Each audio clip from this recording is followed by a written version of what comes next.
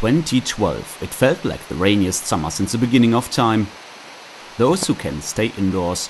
For Professor Simmer of the Meteorological Institute of Bonn University, however, this beastly weather offers ideal conditions for his research. One goal of the TR32 is to improve weather forecasts and climate models. An important element in weather and climate is water, transfer of water, the water cycle, and therefore we need rain.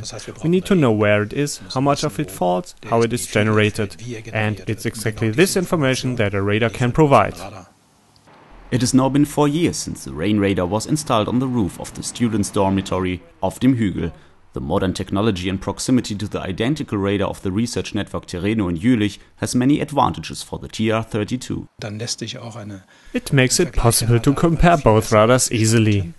The second advantage is that this radar is quite close to our radar, just 40 kilometers. Thus we have a large area of overlap.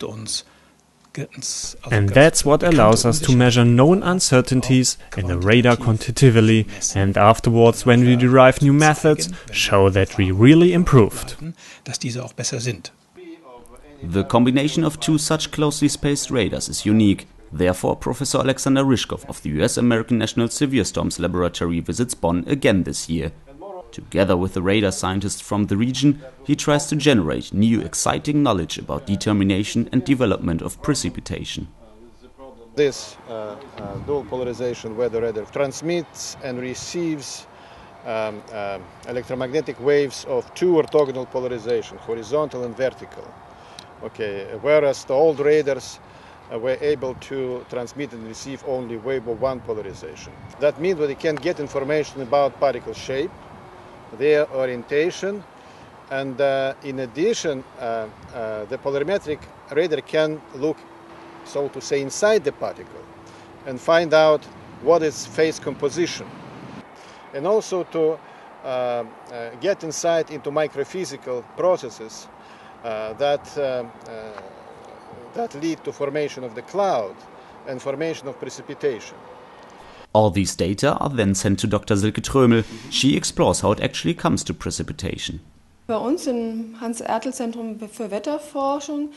at the Hans-Ertel-Zentrum for Weather Research, a key issue is to create a three-dimensional radar composite.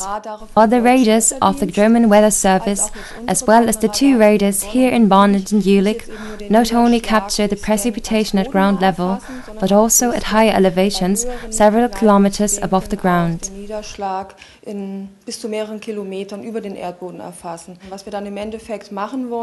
We then want to combine these local three-dimensional images of the radar sites throughout Germany in one three-dimensional composite.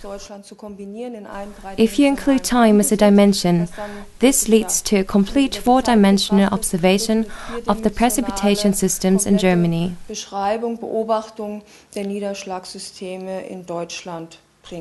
For the region around Jülich and Bonn, that looks like this.